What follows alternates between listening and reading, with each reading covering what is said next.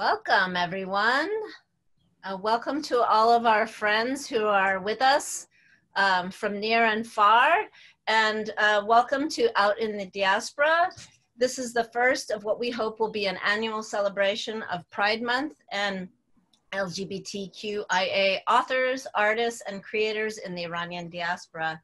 Today's program is made possible through a collaboration between the Center for Iranian Diaspora Studies and Diaspora Arts Connection. And I want to give a special shout out to my friend and colleague, Nazi Kaviani, whose idea was to mark this month with a celebration of the many creative and thoughtful people in our own community. And we know that this is a rather unusual event because of a lot of long-standing homophobia, transphobia in our community. And we want to break the mold and really give a shout out to all of you who are LGBTQIA, and also to the many artists who make our community a richer place. And I want to also make a special shout out to Diaspora Arts Connection, which is the organization that Nazi directs. They do a lot of wonderful work, and like many organizations, nonprofit organizations in the age of COVID-19 are struggling. So if you can, go to their website, look at their wonderful evening programs. They have Diaspora Arts Connection at home, and you can make a donation to support them, to keep them going in this very lean time. It's www.diasporaartsconnection.org/donate. I also want to encourage you to check out our programming, including next week on Thursday, the 25th. We're going to have an event with a dance performance with a collaboration between Shireen Rahimi and Hushidar Mortezai. You can find out more on our Facebook page and also on our website, which is Center for Iranian Diaspora Studies. Additionally, I want to make sure that you know that all the artists who are with us today either have websites, or you can Google them to find their publications or artwork. So please follow them. They're doing wonderful work. Before I introduce the writers who are going to participate in today's event, and tell you a little bit about them, I wanted to share with you this really wonderful news that we got on Monday. We got a proclamation through the city and county of San Francisco, signed and forwarded to us from Supervisor Asha Safai from District 11 of San Francisco. And I'm going to read it to you because it's a big deal for us to get this proclamation. And I want you to know that this belongs to all of you and all of our community. And it's an important recognition of Pride Month and the specificity of our Iranian diaspora community. Whereas San Francisco and the County of San Francisco have been a welcoming and enriching place for LGBTQIA, people of all races, creeds, nationalities, and walks of life to feel free of oppression and to explore their culture, identity, and history. And whereas Iranians in the diaspora have struggled to be free of homophobia, gender, and sexual discrimination, and in some cases have sought asylum in the United States and other countries around the world under fear of persecution in their home country. And whereas the richness of the Bay Area and San Francisco have been a welcoming and loving community for members of the LGBTQIA community of Iranian heritage and the Iranian diaspora, and whereas the Center for Iranian Diaspora Studies at San Francisco State recognizes the importance of shining a light on the diverse people of Iran and its diaspora, and recognizes its unique relationship to the city of San Francisco as a place that holds social justice as a value in its work both on and off the San Francisco State campus. And whereas the Center for Iranian Diaspora Studies is hosting the first ever Out in the Diaspora virtual cultural events during the month of June 2020, the first event being today and the next one being on the 25th, to honor those whose lives and contributions enrich our communities and the arts and culture of everyone in the San Francisco Bay Area and beyond.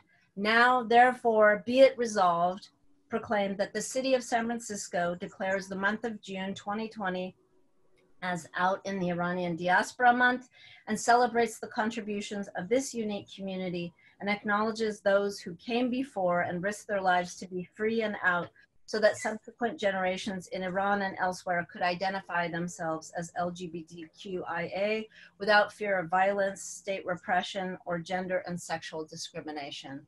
And it's signed by Asha Safari. So I just wanted to share that with you because it's really important that we have public support from our elected officials, and also to say that we see you and celebrate you, and this is our way of acknowledging the contributions that you all have made. I wanted to just also let all of you who are with us know that we're going to have a opportunity for some questions at the end. You will need to write your questions or comments, and I will narrate them to specific authors here. If you want to direct it to everybody, you should say that. We're not going to have it be a free form because we want to avoid any sort of traffic jams, or we sometimes know that people write offensive things. So I'll be sort of moderating that portion of it. And you should also feel free to sign up for our newsletter, to follow us on social media, because we hope to be involved with you in future collaboration. And finally, please do come to next week's event on Thursday at 5. The video that we're going to be showing you is of Mokhtar doing a storytelling Naghali performance and talking a little bit about his artwork. That will be made available in full after the program, so you'll only see a segment of it, but we hope that you'll get to watch it, and feel free to communicate with Mokhtar on his website about any comments you want to relay to him. And I think that's it for the housekeeping. So without further ado, I'm going to introduce the first author, which is Nina Mir. They are a student at San Francisco State University. We're so lucky to have you, Nina, with us. We miss being in contact with you in person. Nina is a computer science student, I believe, and they like to read short stories and occasionally write. They left Iran more than a decade ago and have been coming out ever since. Nina, you have the stage. Hi, I hope I am, yes, okay, yes. Hello. So I would like to read for you a little bit of this short story I have been working on for more than a year, and I hope to end it. So it's called Penguin, and before I start reading, I would like to just give you an idea of what I'm talking about. So there is this human person who was born in Iran, and then they moved to the United States, and then they went through a lot of transitions, and eventually they transitioned to a penguin. And now they are like this established college professor in Oakland, and they have a dog. And then they hear, after decades out of Iran, they hear from their sister that their mom has 3 to 6 months left to live. And they decide that they're going to Iran. They're going to visit their dying mother. So the first problem is that because they have no valid Iranian passport, and it's kind of hard to visit Iran without a passport or a visa, unless, well, obviously you are a New York Times columnist or a, I don't know, anti-capitalist Black Muslim. Iranian government would give you a visa easily. Otherwise, it's very hard. So the first step is to go to this little office in the heart of Georgetown neighborhood in DC, where it is called Daftar. And Daftar is this building that Iranian officials can offer some consulate services. So I'm just gonna start reading from going to Daftar, this building. Past the Pakistani guard atop 2 worn-out flights of stairs sat the cavernous space reminiscent of any permanent makeshift garage, storage, mosque space of any boys' high school I ever saw as a teenager in Tehran. This sort of multi-purpose space could accommodate up to 200 teenagers tightly arranged in close rows immersed in their own peculiar scent of smelly socks and teenage angst, praying on used dirty carpets, or conversely, 100 boys sitting on chairs taking TOEFL in the hopes of permanently leaving Iran to take shelter among the whiter white people and never look back, or so I thought. All the white walls were in some purplish hue because of the peculiar brand of fluorescent tubes lighting the space. A softly audible, clunky white Toshiba TV at one corner greeted all the visitors to Daftar, it seemed. Was that a Russian tradition, Chinese, or Persian? Was that also a spy cam? Even if I knew the answers to all these questions, nothing changed how awkward I felt in that space. The space was already doing its magic. I began to walk more like a sad soldier on the way to the barrack commander's office to get disciplined for losing the flag. My head leaning forward, trying to see the tips of my shoes, while I was slouching forward, trying to hide my red wings, even more than when I first noticed my then newly emerging pomegranate wings. I was not having fun, AKA suffocating, thinking about all the ways this space was affecting me when my mindfulness coping training kicked in. So I began to concentrate on the bulkiest thing I could cling on to beside the walls, the TV again. I remembered when my rich aunt changed their TV to an assembled in Iran German brand white flat screen in the early aughts. We felt pressure to change our ancient relic of Panasonic's Reina as the king of color TVs in the 80s, but my parents never did so until a decade later when such technology was cheaper. My aunt's new TV was the shining center of their living room. Everyone sitting in deep seat chairs chilling around their TV. It was undoubtedly a cherished central figure of any Iranian home growing up. My standout TV-related teenage memory was going to the house of a religious conservative friend of my dad, who was also an Iran-Iraq war veteran, on the occasion of his return from pilgrimage to Mecca. The center of the men's sitting section was a fancy Sony flat-screen TV. It was a perfect medium to screen a censored version of Dances with the Wolves in HD. Besides staring at all the unkempt beards surrounding me, I wondered if the women's section also had a fancy TV or not.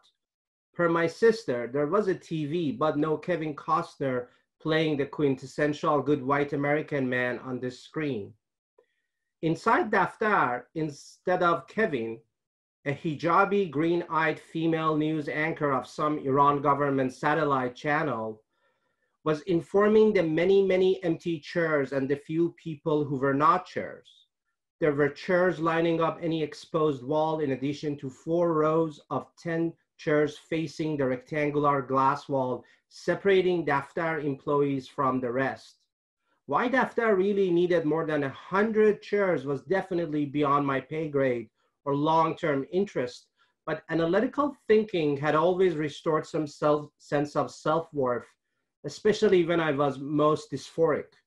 In this case, I was simply out of my element, but I knew deep in my heart that I would eventually get what I wanted. I was never an opposition political activist.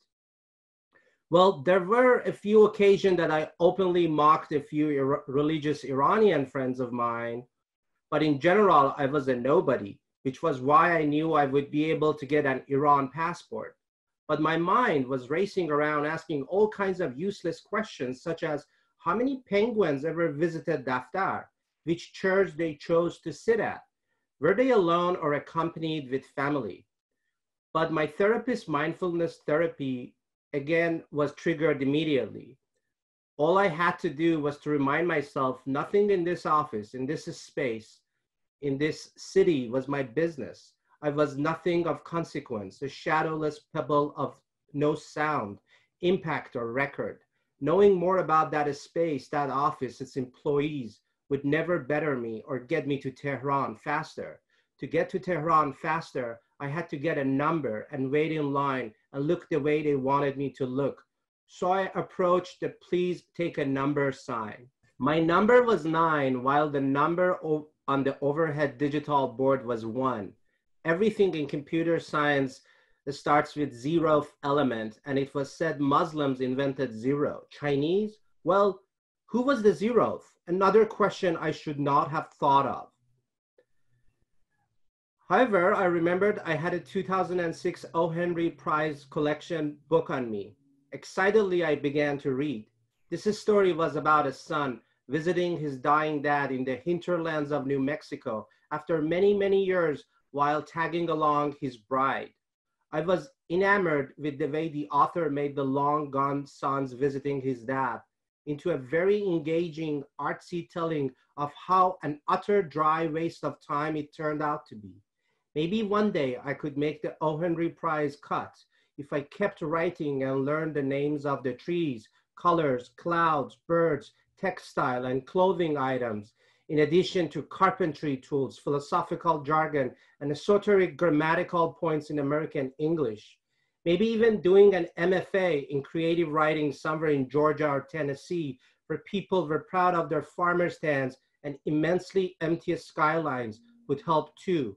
Or maybe I could try to be less of a bitter fuck to my therapist's pride while awaiting my turn in Daftar. To that more realistic goal, I kept on reading this story. Okay, I'm done. Thank you. Thank you. Thank you so much. Okay, next we have Dena Rod. Dena is a creative nonfiction editor at Homology Lit and runs the Radar Productions blog. Their nonfiction essays and poetry illuminate the diasporic experience of Iranian Americans and queer identity. And they are going to be reading from My Shadow is My Skin, which is a newly published anthology of essays by Iranian diaspora writers. And I hope you all get this book. It's wonderful. So Dena, take it away. Hi everyone, my name is Dena Rod and I'm happy to join you today to read from My Shadow is My Skin, published by University of Texas Press. I highly encourage you to get yourself a copy. I'll be reading an excerpt from my essay, Pushing the Boundaries. Coming out is not a singular process, ever. You can never do it just once because everyone assumes you to be straight. Coming out to my parents in 2009 was only the beginning.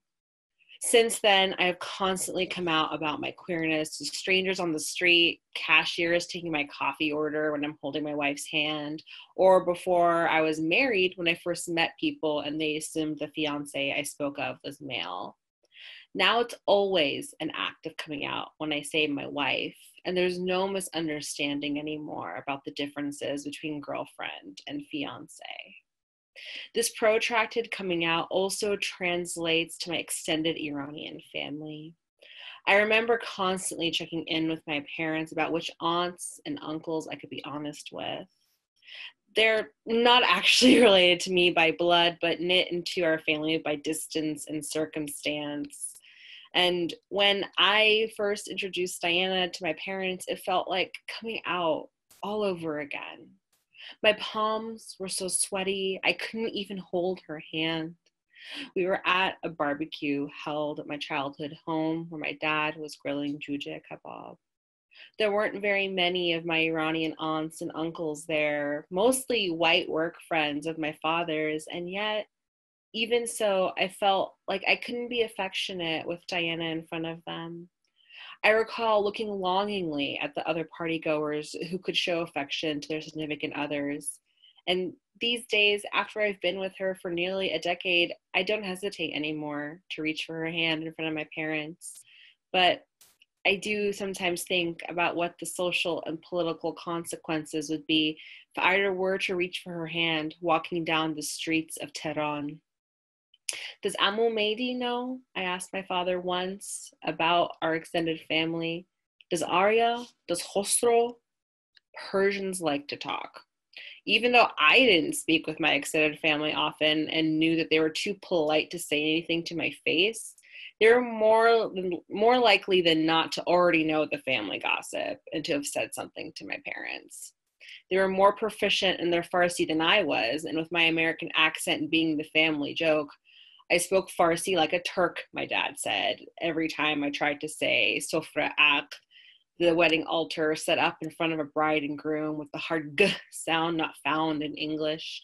And my communication with my extended family had all but ceased because of my discomfort with the language and lack of understanding of what my family was saying around me. Amumedi knows, Khosrow knows, Arya knows. My dad rattled off a list of my entire extended family in Northern California, and a prickly, hot, cold feeling came over me.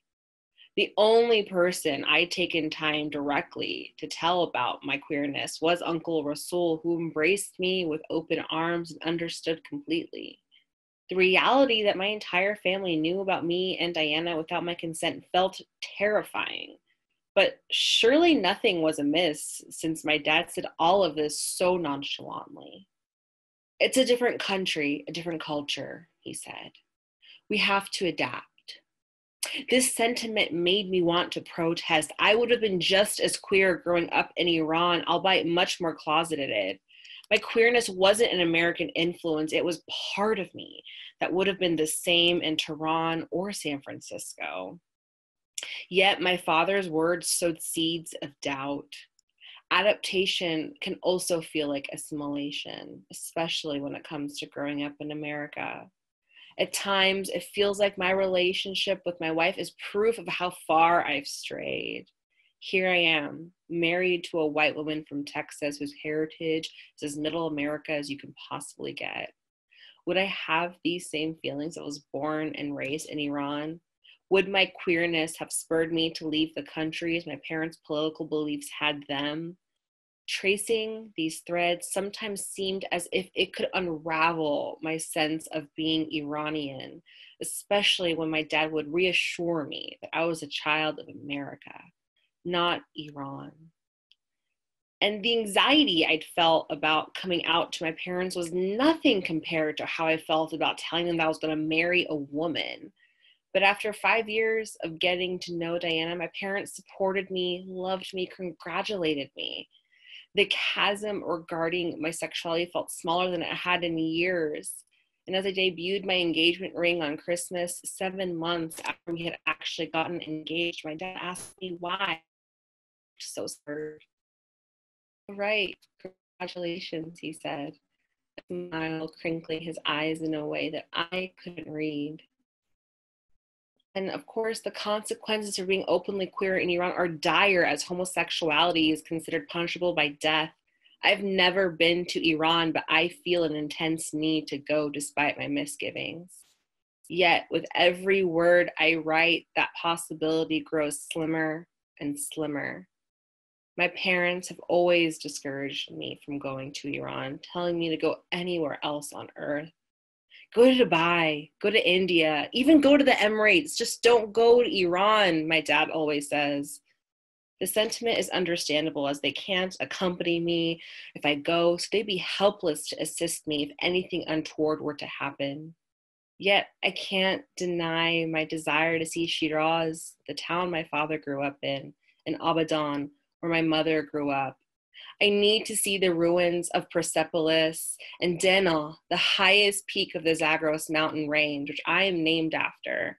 But how am I supposed to travel to the villages where my parents grew up, a country I've never been to, and not bring my wife? How could we take such a life-affirming journey together and not display any affection towards one another? Homosexuality is an open secret in Iranian society, told in whispers rather than in marched parades. Among Iranians, those of us who come out despite our family's wishes for a glass-closeted existence are seen as rocking the boat, advised not to tell anyone outside a small circle. My uncle Rasul always encouraged me to speak openly about Diana to the rest of my extended family. He was the only one who insisted on meeting her when he came back to California to visit from North Carolina. You need to be public about this, he advised. We're in America. There should be no more living in shame. But will my decision to live a more authentic life prevent me from seeing Iran? I don't know whether my extended family living there knows about my queerness. How could I ask them to sponsor a visa for myself and my wife, knowing it might put them in danger with the Iranian government? How could I possibly see the country with a state mandated tour guide watching our every move? And would having a white woman accompanying me prevent access to spaces that I otherwise would be able to enter? Thank you. My name is Dena Rod. It's been a pleasure to be here. Thank you, Dena. That was beautiful. Next, we have Danny Rafinejad, or Daniel. Danny Rafinejad taught Persian language and literature at Harvard University before devoting himself to full-time writing and translating. His work has appeared in Pearls of Persia, the philosophical poetry of Nasir Khosrow, and My Shadow is My Skin, from which Dena also just read, Voices from the Iranian Diaspora. He's working on a collection of essays and a memoir, and recently completed his first play. So welcome, Danny. Thank you so much, Princess. Thank you for having me. I am indeed reading from My Shadow is My Skin. I just wanted to say briefly that this is an unusual essay in that it didn't intend to be one. It started as an email correspondence between a former student and myself. And what I will read to you is more or less unchanged. I changed names, of course, and identifying features, and some parts that wouldn't have made sense to an outside reader. But it's pretty much what I wrote in a sort of fever. A student asked me for advice, and I wrote 13 pages in response. So this is my advice column. I also wanted to say briefly that I do deal with some adult topics that might be triggering, like sexual violence. So if that disturbs you or bothers you, please know that's coming, or this is not for a family audience at all. And it also will offend Republicans, which I don't mind. Okay. It's called 2 Minutes to Midnight. April 1st, 2018. Hi, Danny. Hope this email finds you well. This is so incredibly random, but I was a student of yours 10 years ago at the summer intensive Persian class at UCLA. I hope you remember me. I was the half Iranian, half Filipino kid. You were an amazing teacher, and I could really speak Farsi after that summer. Now, all these years later, I'd like to continue with lessons. I'd love to be able to speak to my dad's family in Iran. Would you be able to recommend anyone in LA? I have another question, also totally random, and I hope you don't mind me asking. On the last day of class, when you were saying your goodbyes, you mentioned that it had been a difficult summer for you and that you had been struggling. I remember you said you were on antidepressants. I've been struggling a lot this year too. It sounds so stupid, but I feel like it all has to do with the election. What's happening in this country is making me so stressed out and depressed, but I'm addicted to the news and to social media. I feel hopeless, like nothing's going to change, but I can't stop myself from reading everything about Donald Trump. I'm finding I'm drinking more than usual, and that the smallest thing will set off my rage. How are you dealing with this last crazy year? Do you think antidepressants would help me? You seemed so wise and so together that summer, even though you were going through a hard time. I thought I'd ask for your advice. If you don't have the time, or you don't want to answer, no worries at all. Thanks so much, Linus in Los Angeles. April 3rd, 2018. Dear Linus, of course I remember you. Thank you for your kind words. Let me start by saying that you are feeling hurt and angry because you're a compassionate, thoughtful person, the opposite of stupid. I'm sorry you're having a rough time. I could give you anodyne advice like limit social media engagement to 15 minutes a day, or join more marches and protests, or immerse yourself in Persian. But I don't think that's what you're asking me for. Whatever I said in that classroom 10 years ago struck you as honest and maybe a little courageous. So I'm going to try to reply with honesty and courage. I apologize in advance if any of this comes across as condescending. Without worksheets and vocab quizzes, I don't have the authority I have in the classroom. Right now, at this moment in the time of Trump, April 2018, my mother and father are 72 and 74, and they live in Northern California. They are generous, jovial, weird, fucked up people. I love them, and not just out of filial duty. I respect my mother for her artist's eye and for the poetic way she speaks. I respect my father for his industry and for his sense of adventure. They are as blind to race as any two people I've ever met. I'm in awe of how, as immigrants in this country, they've succeeded, even flourished, during very uneasy times. For years, however, I hated them. I hated them because they didn't protect me, and I hated them because they were too scared and too weak to accept me. An adult man, not in my family, sexually molested me from the time I was 9 until about 6 months after I turned 13. He was in his 50s, and he smelled of pepper, Colton aftershave, and carefree sugarless bubblegum. He made me jerk him off. He made me suck him off. He penetrated me with objects and with his body. If I resisted, and I seldom did, he would humiliate and strike me. Like most victims of abuse, I told no one about it, but I changed dramatically. You can see it in my school pictures. First grade, second grade, a tousled but happy kid, not so different from any other, a precocious glint in the eyes. Third, fourth, and fifth grades. I don't just look sad or hollow, Linus, I look deformed. My face and my body are twisted in aged criminal anguish. How could my parents not see that? How could they not see my sudden change in habits, that I stopped bathing, that I stopped eating, that I threw myself off the roof of my father's Jeep to break my arm for a second time? Wasn't it their job to see these things, to make the right conclusions, to protect me? I didn't tell them about it until I was 18, and they didn't believe me. We didn't speak about it again until I was 36, and then they did believe me. The summer I turned 21, I told my parents I was gay. My mother promptly called me an animal, told me I would die of AIDS, and wrote me in a birthday card that as a gift to her, I should promise I wouldn't open my heart to a man for many, many years. In a very air-conditioned Starbucks in Mountain View, California, that same summer, my father informed me that I had two options: enter into a sexless marriage with a woman, or live with him and my mother until they died, and or take up bowling. He actually offered bowling as an alternative to loving another human being, Linus. Because of their otherwise open-minded Berkeley in the 60s attitudes, I was surprised by their homophobia, but it was just that, fear. There were no openly gay people in the Iranian community of the Bay Area then. And my parents didn't socialize with non-Iranians. The only gay person my mother knew was her hairdresser who died of AIDS. Parents want to see themselves reflected in their children, and when mine didn't see themselves, they pinned their biggest fears, disease and death for my mother, ostracism for my father, on something that seemed as natural to me as my smile. So I didn't listen to them. I fell in love with a man, a fellow grad student at UCLA. 4 years later, he developed pancreatic cancer and succumbed to it very shortly thereafter. I was 29, he was 36. My parents never met him. I didn't even know he existed until he got sick, when we needed money for his treatments.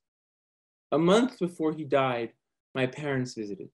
As my mother and I pulled up to the little pink house my boyfriend and I shared, I told her how excited he was to meet her. She refused to get out of the car. I can't, she said. I can't go in. She waited in the parked car while I went into the house and did whatever I needed to do, which was probably what most caretakers do, just sit quietly. I then drove her back to her hotel. Now, why am I telling you these sad personal stories? What do they have to do with the president? Question. And why is my page not turning for some reason? Here we go. We see our president as a parent and our country as a family. This is our homeland, founded by fathers we're supposed to respect and love. Such thinking isn't unique to the United States, of course, but we're additionally taught that we live in the greatest, richest, most powerful country on earth, headed by the leader of the free world, and that is unique. Like our parents, our presidents can seem the most familiar and the most elusive figures in our lives. Our mothers and fathers, whether or not they're any good at it, guide us through childhood, life's most vulnerable time, when we aren't capable of seeing them as anything less than Godheads. We comprehend neither their intentions nor their reactions. As our parents do when we're children, the president seems everywhere, in our living rooms, on our computers, at our kitchen tables, and we're never quite sure how much power he has or how far he'll go with it. Thank you. Thank you so much, Danny. That was wonderful. And thank you for sharing with us some very difficult things. I appreciate it so much. And lastly, we have Mokhtar Paki, who's a visual artist, art teacher, and architectural designer. His work has been exhibited throughout the San Francisco Bay Area and in his Berkeley studio. He's written several short stories and articles in Iranian anthologies, and his novel, Shamayel Mana, was published in Sweden in 1997 and in Iran in 2003. His second novel, Sherazad of Silence, was published in 2015, and you can learn more about his projects on mokhtarpaki.com. So take it away, Mokhtar. He's going to talk a little bit, and then we're going to show his video. So Mokhtar, maybe you could introduce this project that we're going to see. Talk a little bit about the evolution of it, and maybe what segment you've selected to share with us, and just a brief introduction to the whole video, and maybe a little bit about your own artistic process. Yeah. Okay. This is a short film. Well, it's not that short. It's about a 25 minutes film based on my study about the Iranian mythology and also about Pardekhani and Naghali in Iran. And the fact that since I was a child, I was interested in Iranian mythology, and especially Shahnameh of Ferdowsi, and the characters that there are not many people are not interested in, like thieves or some sort of monsters, or we can call it demons. And the fact that I related to these characters because they were very outsiders.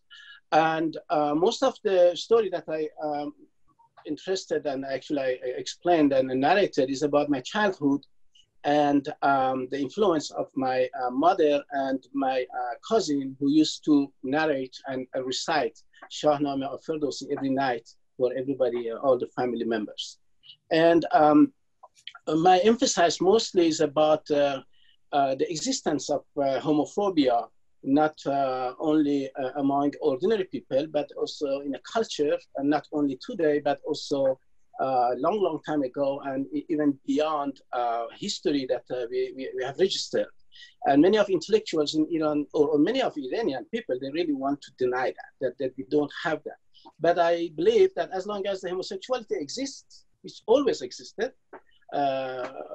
homophobia existed.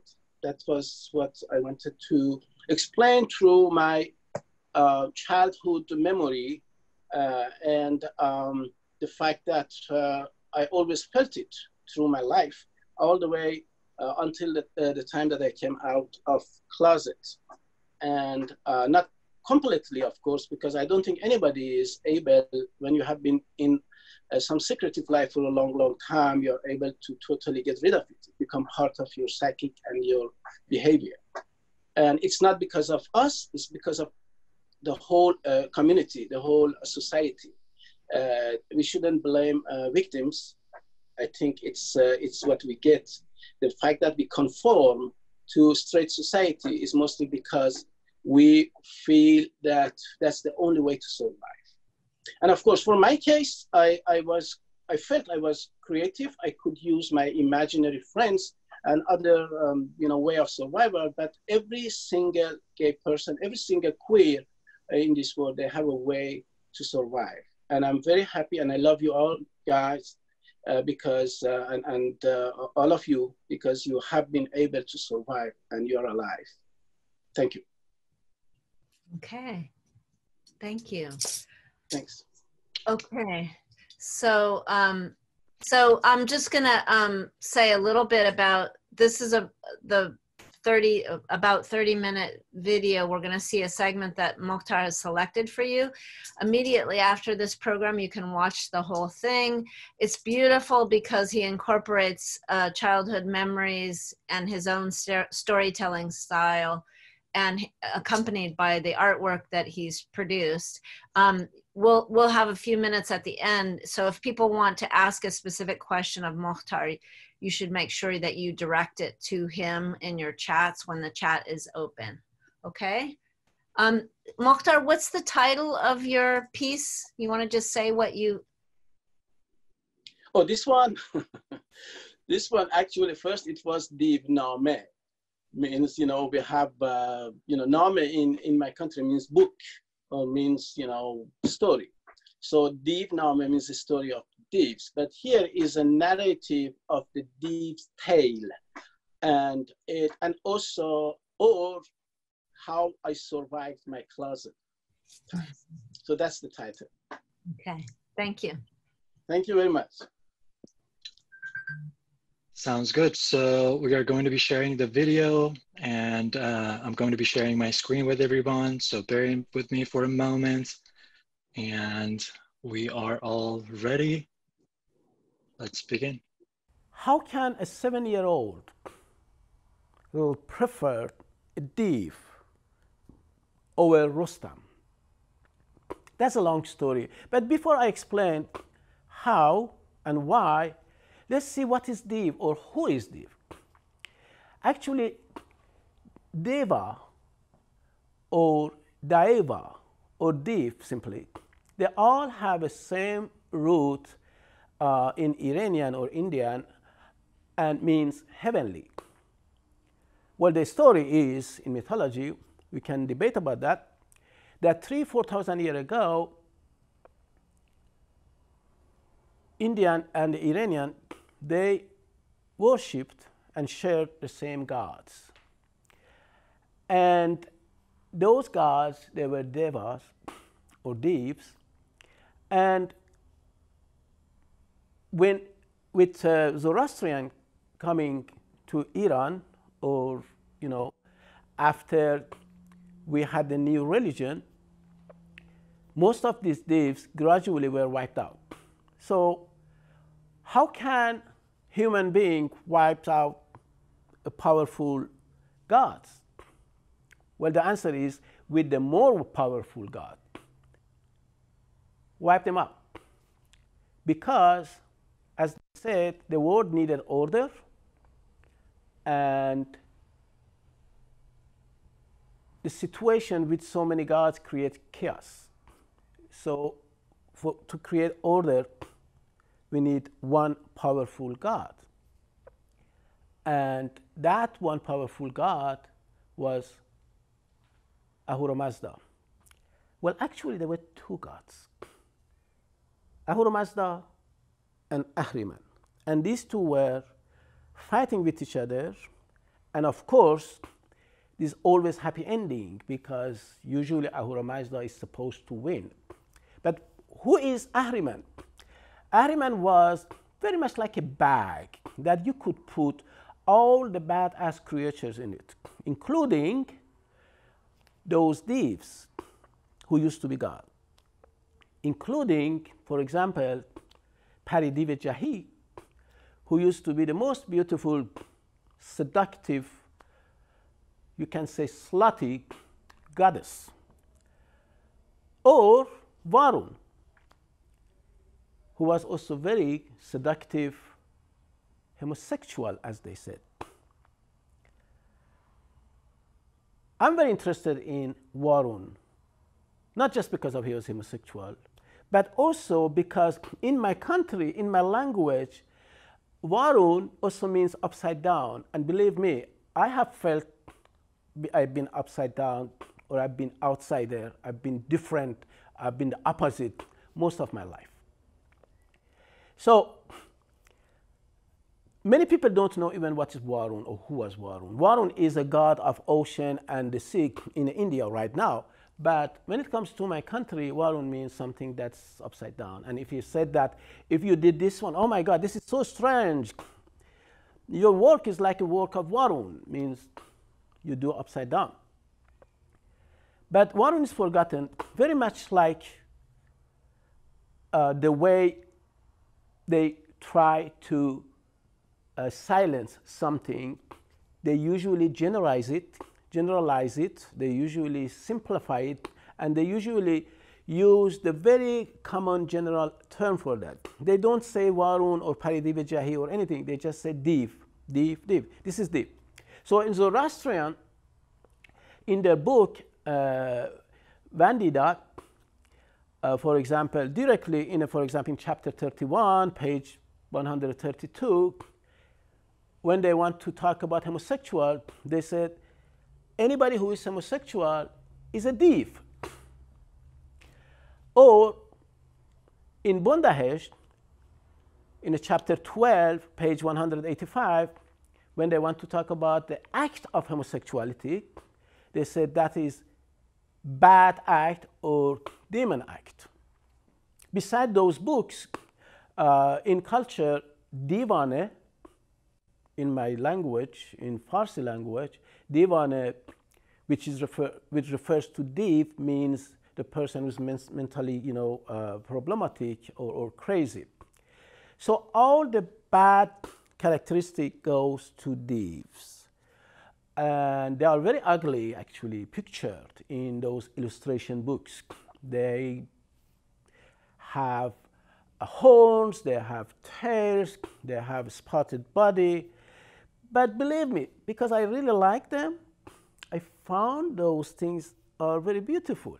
And I started to paint them. I started to draw them. And I just, without even knowing who they are, what they are at the time, I just found them more interesting because I related to them. The denial of homosexuals in many cultures, it's not deniable. I'm talking about my own culture, and it's not only about the politicians who say, oh, there is no gay man in Iran, or about ordinary people, even intellectuals. People like Cyrus Shamisa, in his book, Shahid and Shahid Bazi in Iran, which is about homosexual culture in Iranian literature, he totally ignored and denies the existence of any homosexual before Islam, or at least any homosexual culture before Islam.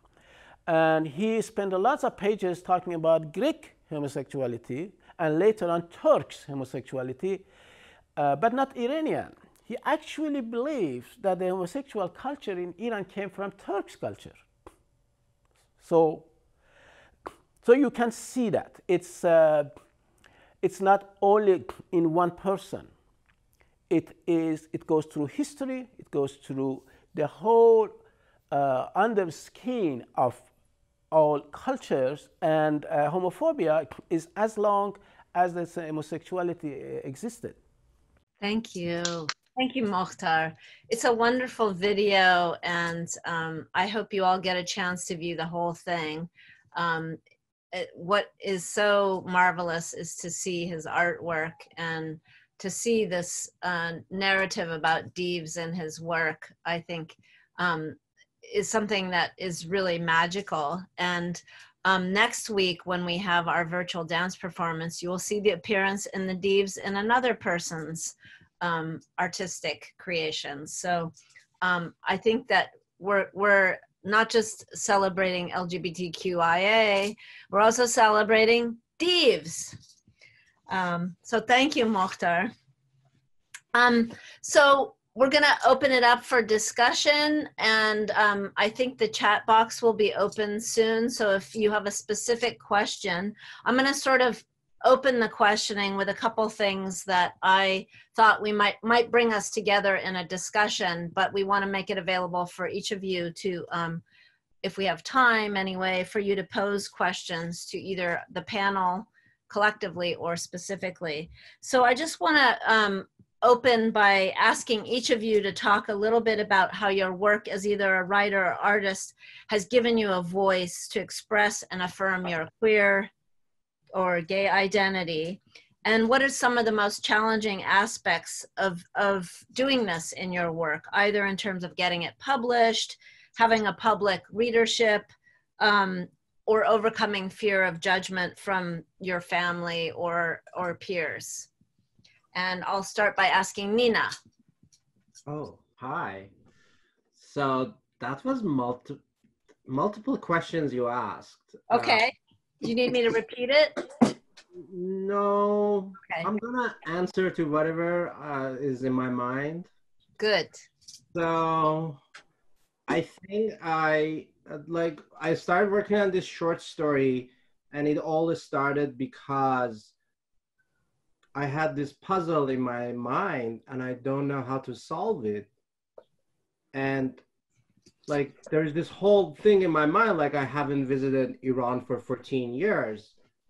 I just think of going to Iran, visiting my family and all of that good stuff. But I don't think it's going to happen. However, I don't know. Sometimes I think it could happen and I don't know. I don't know what should I do. And at that time I was reading all these interviews with all these O. Henry Prize winners, all these short story authors. And some of them were talking that they start on a story because they had a problem. So for them, writing was therapeutic. And I was like, I would like to explore that path. And then I started writing. And then I was like, do I care other people to read what I write? Initially, the answer was, I don't care. I have this huge problem in my mind that I'm losing a sleep over and I don't know what to do about it. So I started writing it. And then after a while, I realized, oh, this is fun. Like, this is not bad. This is fun. And that's how, so occasionally just because Persis is a professor at SF State and where I go to school. So I saw Persis on campus and just very casually was like, hey, do you have time? I want to read you my story, which tells you about the amazing personality of Persis, which is so welcoming. And Persis was cool. So we went to her office and I read it for 10 minutes. And so it has been fun, but it hasn't been published. Sometimes I think about having it published, but then I start working on this story and I'm like, I don't know what this, it's very difficult. So, but it's fun. Good. Well, that's the question I answered. I don't know. That's good. Yes, thank you. Danny, would you like to take a stab at this? Sure, I'll do my best. One thing that's come up with this piece, a question that was asked of me of a journalist and the people who've read it, is what my parents think of it. And because the email is a private correspondence, I didn't even think about my parents as I was writing it. And then when they asked me if I wanted to publish it, I also didn't care at all. So I don't feel a particular anxiety about Iran or Iranians accepting or rejecting me. And I say that because I think I found that courage through Persian literature.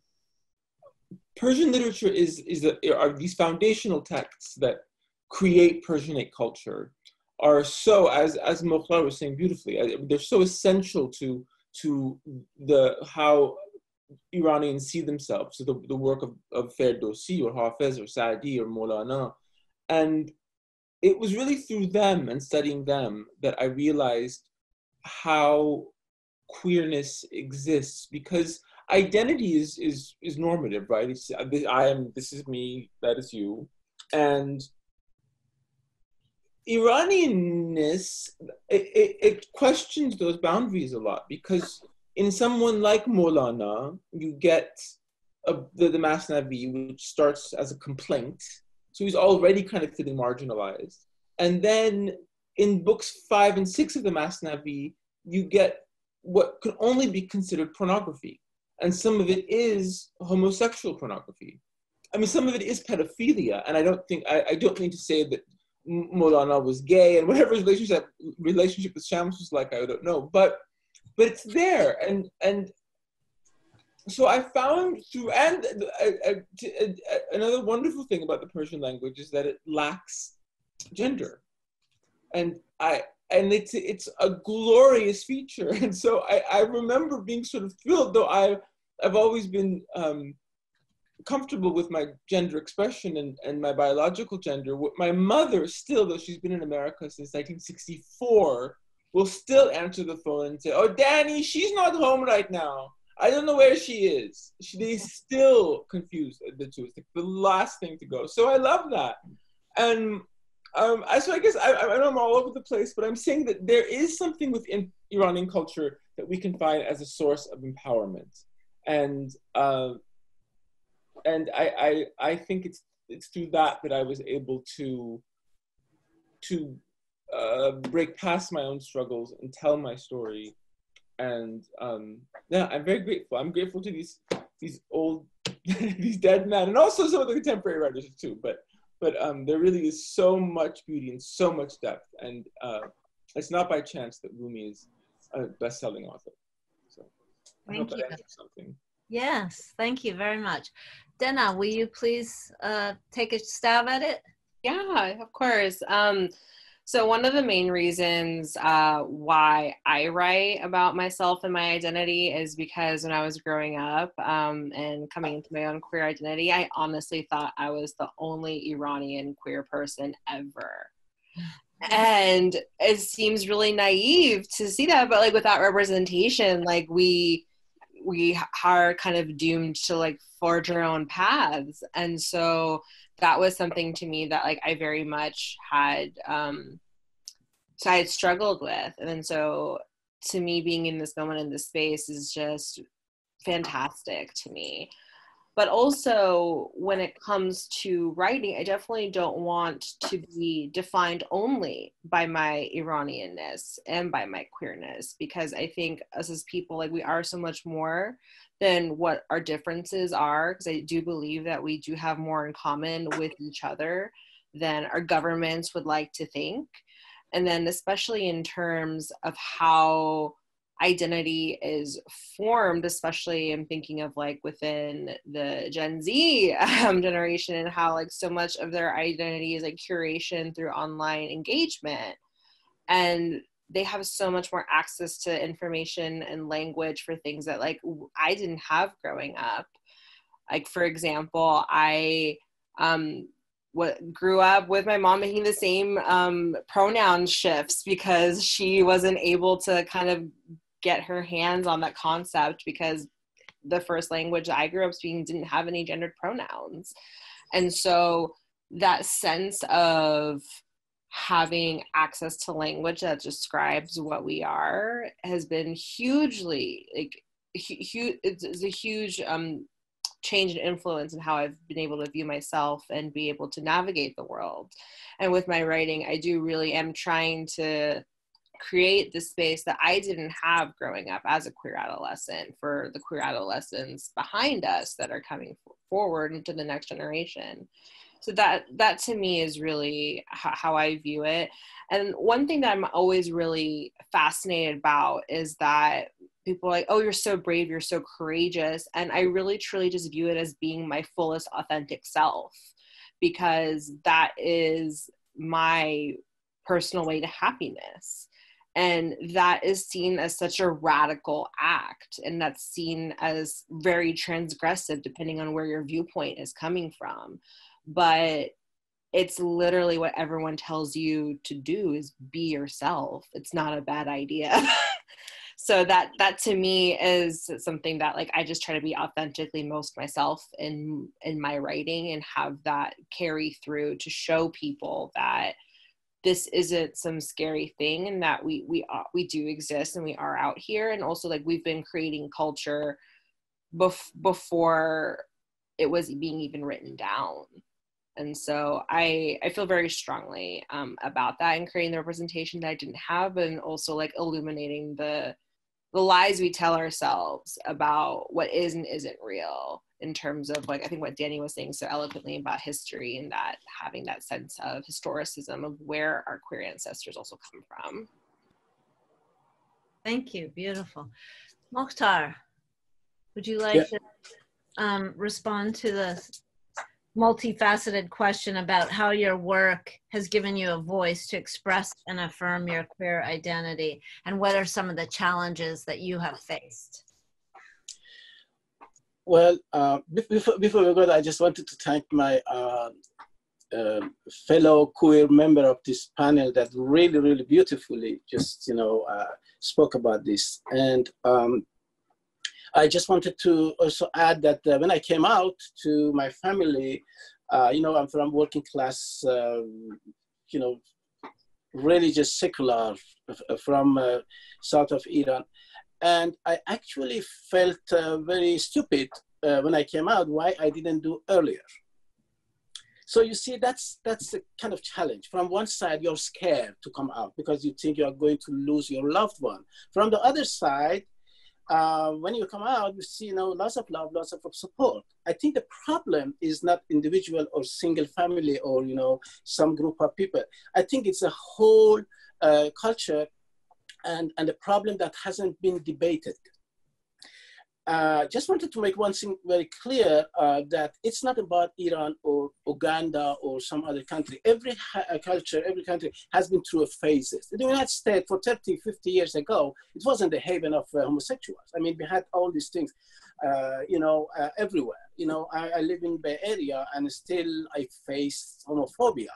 So what I wanted just to say is, in Iran, we need something to be talk about, to debate about this. This is what is very important, and especially about the relation between the power of patriarch and man culture power related to either a women's issue or homosexual issue. That's what I just wanted to clear. As for myself, my first novel, Shama Ilmana, has a bisexual character in it. And it's an epic novel. It's like almost 800 pages. It was published in Iran. And so I just felt that I needed to express myself. But of course, it was when I was 40 years old when I do that. When I was very young, I knew about myself, about, I'm different, and I could create something, but I never were able to express it. So if I had some homoerotic pictures or homoerotic poetry or something, I didn't show it to other people. So the problem actually is that when I dare to do that, when I do that, that is the time you express it. Of course, it was saving me. It was helping me individually to go through that in loneliness. But I think the best part is when all of them come together. And I can actually, again, I go to my friends who are more courageous than me. I wasn't as strong, as courageous as many of my fellow queer members who came out much earlier. And I wish I could. And so that's it, actually. Thank you. Thank you. And we fully embrace you, no matter what age you are. So thank you. Thank you. I feel very young with this group of people. Yeah. Thank you all so much. I really appreciate your honesty. And I'm going to shift to some of the comments and questions that have been pitched to you. This one is from Mandana Shafa, says, thanks to all the readers. I'm moved beyond measure by your honesty, your gentle hearts, your beautiful verses and images. I think about how many ways we are diasporic.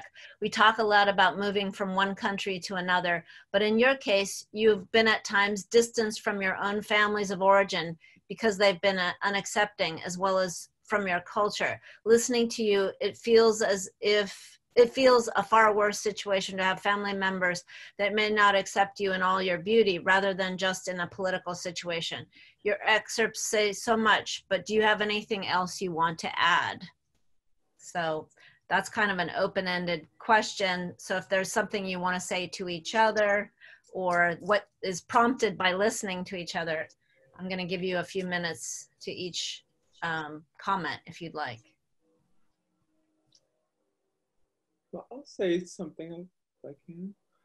I just wanted to thank Mandana for her beautiful words and say that even though I was estranged from my family for a few years right after I came out, I was also so my family could be taken from me or chose to step away from my life, but they could never take the Iranian out of me. That was always here, and that was always who I am.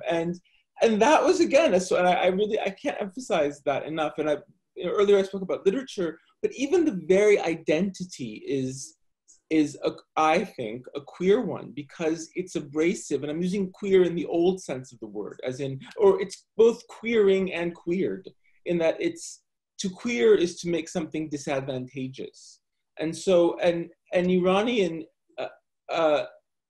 if they are Azeri, or if they're Kurdish, or if they're Jewish, or if they're Qashqai or Baluchi, they're somehow, they're not, what are we exactly? And if we are people of color, then why is it that I can pass so often as white?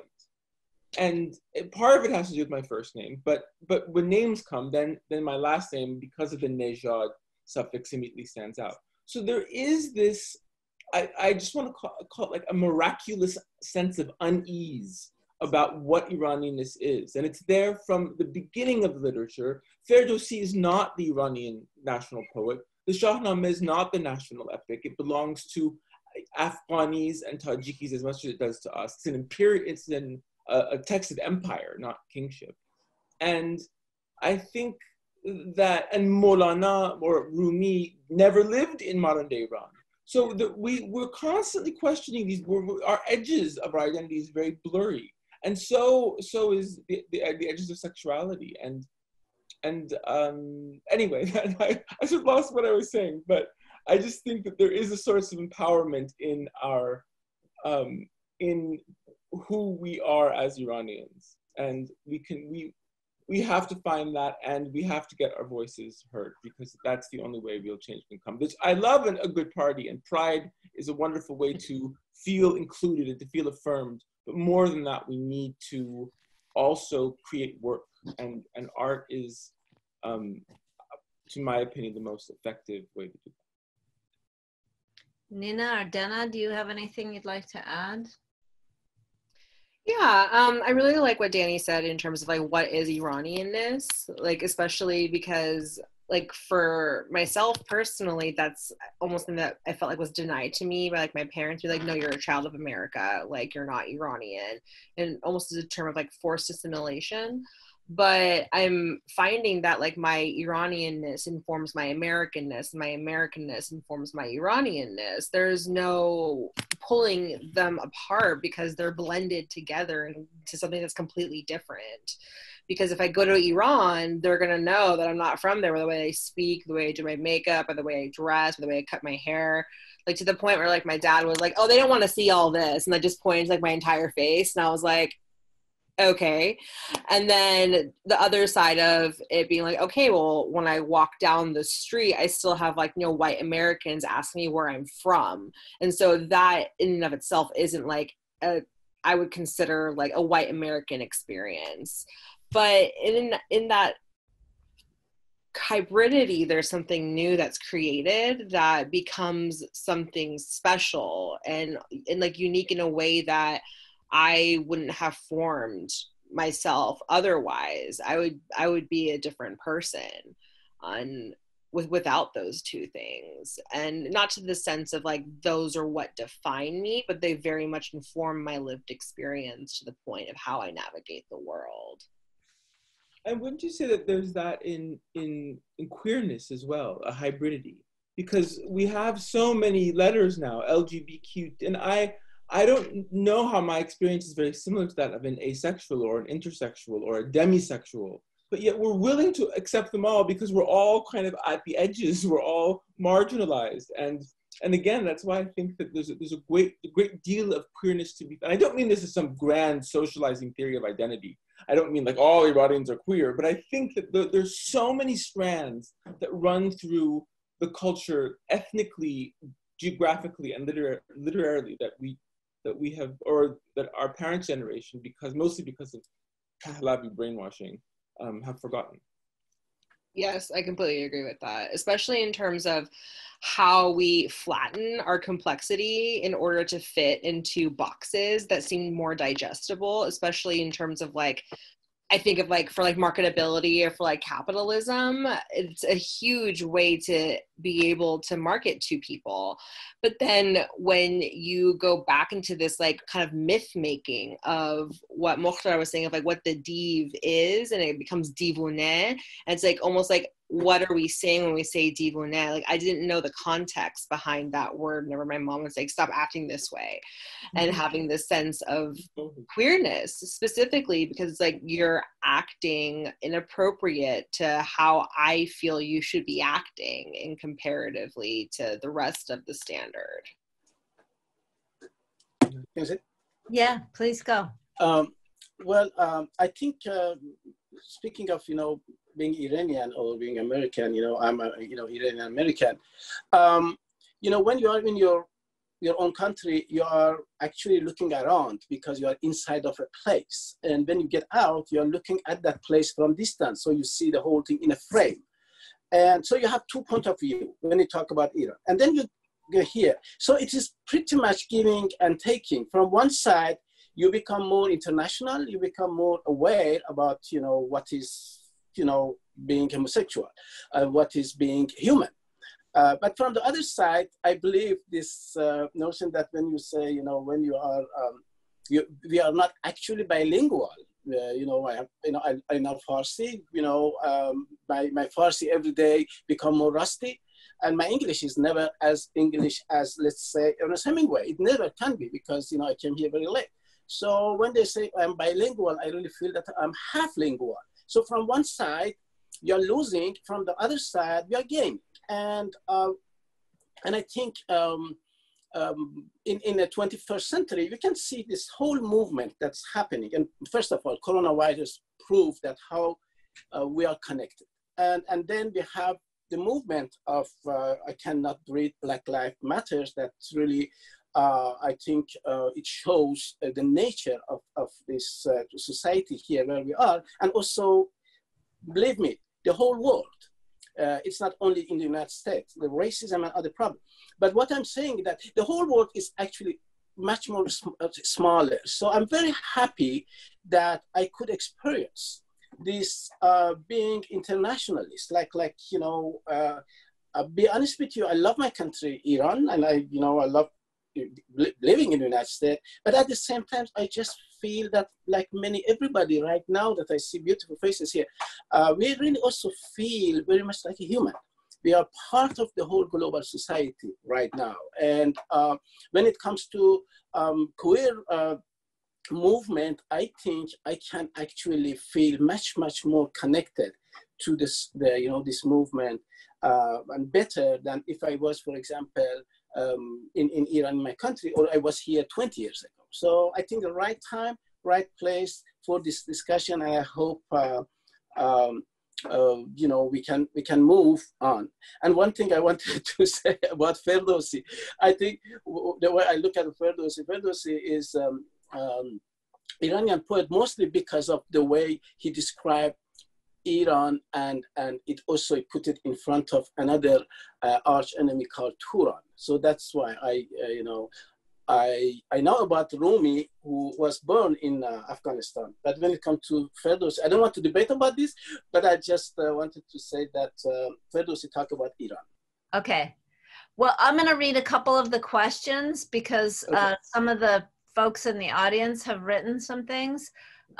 So from Chloe Beckman, Chloe writes, "What a powerful exchange, Danny. I wondered both when I was reading your essay and when I was listening to your reading today, did you continue your conversation with the student below, and are you still in touch?" I am still in touch with them, yes. Okay. And the conversation does continue for another 10 pages. So I suggest that she get this book and read it. And another person, while we're on the topic of your essay, said that they were surprised that at the end you returned to give the PS and the PPS and give them the very advice you promised not to offer earlier. I'm curious as to why you did that. I was intrigued as this was an unexpected ending for me. And maybe you can summarize what that ending is because we didn't hear it. Oh, the ending is just that I tell the student that I don't know of any Farsi tutors in Los Angeles, and that I'm not qualified to say whether they can or cannot take antidepressants. And I added it just because I have to look at the actual text, but I don't think I ever said I'm not going to answer those questions. I thought that this she or he wanted more than what I was giving. It wasn't because after 10 years of no contact, they could have contacted anyone. They obviously have family and friends who they feel much closer to, but that they chose me meant something more than there was something about me that they wanted to connect with. So I tried to do that connection first, and then the PS actually answered the questions that were in it. Okay. So, and again, it wasn't a stylistic choice. It's a very desultory, winding essay, and it's intentionally that I intended for it to be published that way. There's a question here from Anna Goreshian, and she writes, "Thank you for being here. This is so validating to me, especially since as a queer identifying cis woman in a hetero relationship, I often almost always feel like a divune. In addition, queerness is a land of secrets and a pain for me because I suspect that my Baba was deeply closeted all his life. My question is for Mokhtar, but I'm also going to extend it to Nina because I think it pertains to you as well. If you don't mind, could you share a little bit about your coming out stories? Was it in Iran? Did you have any community in Iran? And I hope that you write about it, both of you. Sending love to you all," she writes. So I'm going to start with Nina because I know a little bit, but other folks don't. So I have come out multiple times in different scenarios, in different continents, cities. I have come out via phone, via email, via WhatsApp. And all of these coming out experiences, they are not fun, like absolutely not fun. There is no fun coming out. At least I have not experienced that. I know there are some people who have fun stories, I guess. Not mine. And each time I have to tell people what my sexual orientation is because somehow they wanted me to get married with a woman. And that was before I transitioned because at that time I was a man. And then when I came out later as trans, it was a whole different coming out. And then every come out phase that I have had, I have lost family. So it's like, what's the word for it? It's like a pine tree. It's like this. So kind of it makes your coming out kind of easier because there are less people to talk to. Which is funny. But then I think, yeah, it's just an evolving thing just coming out. It's very painful and I hate it. And the worst thing is when my friends, especially my friends who are cis and straight, they ask me like basic questions about trans, non-binary, all of these things which you can easily find the answer with a very basic Google search. They ask me all of that, and then I have to again go on my routine about telling them, hey, you need to pay me $100 per hour for me to tutor you in these things because this is ridiculous. And then they get offended. The funny thing is that every coming out experience has had all of these things. You come out, you feel vulnerable, I feel vulnerable, and then they ask us stupid questions. And then I just have to remind myself that I am a descendant of Prophet Muhammad, because I am. And then I'm like, oh, maybe Imam Ali would have be more patient. Maybe I should tap in my Imam Ali, my inner Imam Ali. So I just do that. So like occasionally I even have to quote Prophet Muhammad for them, for that famous hadith that says, well, it is disputed. It could be Prophet Muhammad, it could be Imam Ali, that says, treat others the way that you want to be treated, which I just remembered Jesus also has said that. So I like, it just depends like who I'm coming to. I had these religious Iranian friends. I had to quote Prophet Muhammad, but then I had all of these fake intellectual friends from Art University, from University of Tehran Art School, that I had to like remind them of all these French intellectuals who treat homosexuality as like nothing. It's just very annoying process coming out. I hate it. And so I'm just trying to make a habit when I introduce myself to tell people my pronouns, because that kind of shuts down a lot of things, I have realized. Mm-hmm. But all in all, it has been a very traumatic, awful experience, just all my coming out. And I don't think there is any end in sight. It's never going to end. Okay, well, thank you. And thank you for your patience. Okay, Mokhtar, how about you? Do you want to, because the question was pitched more directly to you about if you could tell us a little bit more about your coming out story, and was it in Iran? Was it here? Did you have community? And have you written about that? I haven't read about that. I wrote about that, but I haven't published it. I have told many people several times, and I don't think they will. Some people, they are very open. All of them depend on, understanding. But some people don't want to accept it. And so next time, as soon as I just mention something in the street and I say, oh my God, this girl is so beautiful, he takes it so sexually, and he just thinks that, oh my God, so I think we should find a woman for you. So it is a long process. When I came out in Iran, it was in a gathering, in a big party. They went very well, and at the time. But gradually, I found out that this group who accepted it so well, they were not very homogeneous about that. Each person had its own way of understanding what I was talking about, and I had to deal with each person later separately. Some of them still are, kind of in denial about this. Most of them accepted that. I'm extremely happy. As I said, I just felt I should have even down earlier, but it doesn't mean that I don't know what I'm dealing with now. I know that the society is responsible for that. It's very much like when we talk about, the racial question. It's not the person who's under the subject of, pressure of racial problem.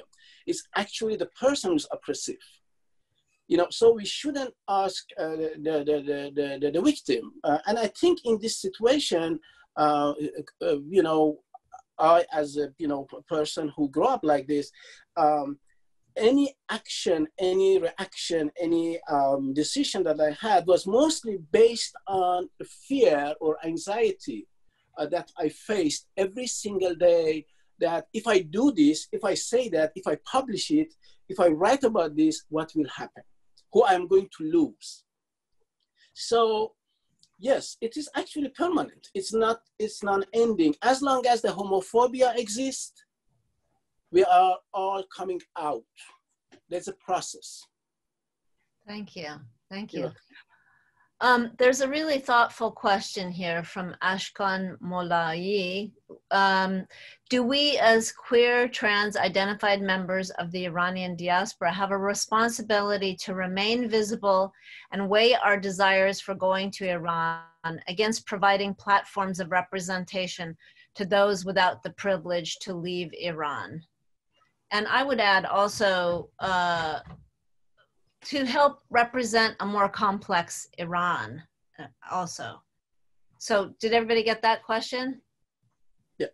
Okay. I didn't get it. Okay, I'll read it again, I'm sorry. Do we as queer, trans identified members of the Iranian diaspora have a responsibility to remain visible and weigh our desires for going to Iran against providing platforms of representation to those without the privilege to leave Iran? Do you want to answer, Nina, since the screen is on you? Well, the second, I mean, just being visible as queers, I think it is our human right to enjoy life, and I think we need to be visible. Yeah, we need to be visible unless it endangers our life. But the second part of the question, I did not fully understand it. Like, is it asked if privileged Iranian queers who live abroad should travel to Iran, or I don't understand that part. I think what the question is asking is weighing the risk of having a visible platform against going to Iran, which is kind of touching a little bit on what I wrote about in my essay. And for me, like, of course, I encourage people to be visible if that's what's comfortable for them. But I still have, family members who are born and raised in the U.S. who are still in the closet to their families. And that's not a choice that I'm going to make for them to out them without their consent. And so I wouldn't ever tell someone they need to be visible if it would put themselves in danger. But I do agree with you, Nina, that as queer people, we do have a right to happiness. And our happiness sometimes tends to be more hard fought for. It doesn't come as easy, perhaps, to us in certain circumstances. And I also feel incredibly, because I was born in America, because I am a U.S. citizen, because I have the protections and privileges that gives me, I feel that it is my duty to do that representation for those who can't. I think a lot of LGBT refugee Iranians stranded in Turkey due to the travel ban, about how they can't plead asylum at the United States border because of that was upheld by the Supreme Court. And that to me is because within my family history, my parents did plead for asylum at the border. And that is how I was able to be born in this country and to live the life that I am living right now. And I feel a great sense of duty into those people who are stranded, who aren't able to live authentic lives. But I do also know that there are queer people in Iran being queer and being visible in their ways, because I follow them on Instagram, I follow them on Twitter, and they exist. But there's a sense of solidarity there that is really, really comforting to me, in the sense that there is still connection. But I would never encourage someone to come out if it would put their livelihood or lives in danger, because that is a decision that's very personal, and would not want to make that for anyone, because it's not my decision to make for them. Together, and I just wanted to see if I think that's it for the questions from the audience. I really wanted to also emphasize that the only way this topic of homophobia or transphobia will ever be addressed is if we engage in the conversation in public ways. So I really want to thank each one of you for being here, being courageous, being honest, telling the truth about whether it's painful or easy or affirming, all those things. I feel that it's something that has been long overdue for us to engage with in this community. And I think you all demonstrate what some of the risks are, both in terms of your individual and personal stories, but also the idea that we're responsible ultimately to ourselves, and we're also responsible to build a inclusive community. And that's what I'm interested in. I'm interested in showing an Iranian diaspora community that has lots of complexity, nuance, diversity. You know, we have religious diversity, we have political diversity, and we also have sexual and gender diversity. And I think it's so important, as you spoke to, Dena, for example, the idea of representation is so important for young people to feel that they belong to.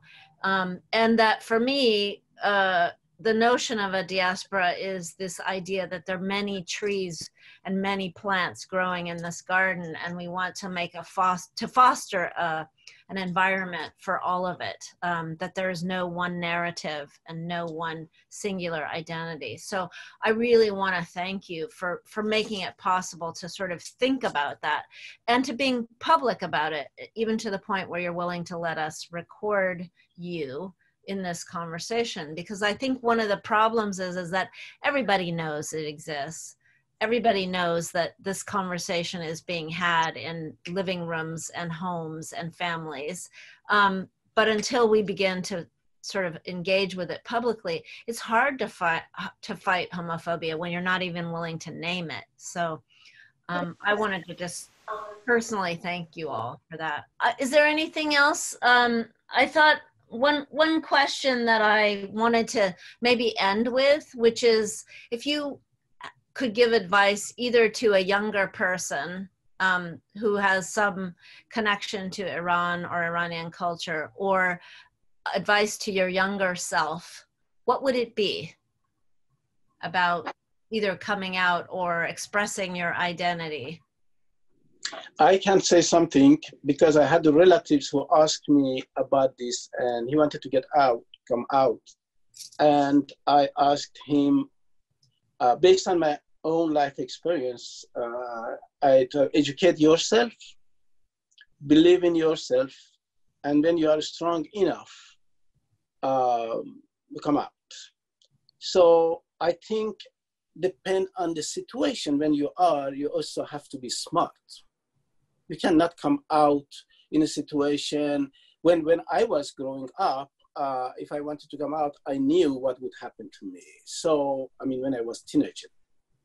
So I think it's very important to have some knowledge, emotional, educational, and also become a little independent as much as we can. I'm talking about in Iranian situation. So in that case, if they want to kick you out of the house, or they want to disband you, or you want to, throw you out, you can stand, you can argue, you can stand your own foot and run your own life, and also become good pattern for them to see. Okay, if you are going to be this, it sounds like you are doing fine. So I think it's all go really. I mean, when there is no law to support that, the individual should do something about that. And very much like coronavirus right now, nobody knows what it is. So everybody has its own way of protecting himself or herself or whoever. In that case, yes, I think that's what I would tell them. Thank you. You're welcome. Anybody else? I would definitely want to tell my younger self that you're not alone. There are other folks like you out there, and also that whatever specific struggles or doubts you may have, that they're unfounded. And when you actually do live your most authentic self, that's when you'll really begin to live. Nina? Thank you. Oh, I have no advice. I just wanted to say my younger self that I needed to have more fun. I love that.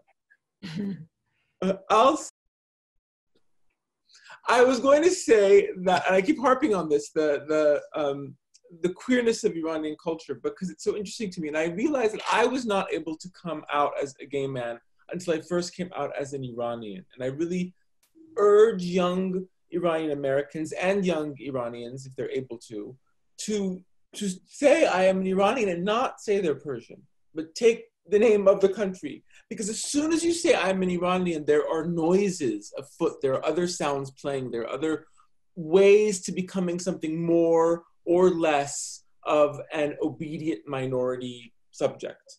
And the same exact thing happens when you say I'm gay. There are other sounds are working in people's heads. They're wondering, are you gay? And what sexual position do you play? Are you interested in this or that? All these things are buzzing around in people's skulls. And I know, it has to exist. I can't speak for the trans members of our panels, but of course, people will wonder about the genitals, and there's so many questions that come up. And if you have the strength to say you're Iranian and be proud of it, then when you say you're gay, it's much less scary. And they are very intertwined. So that's well put there.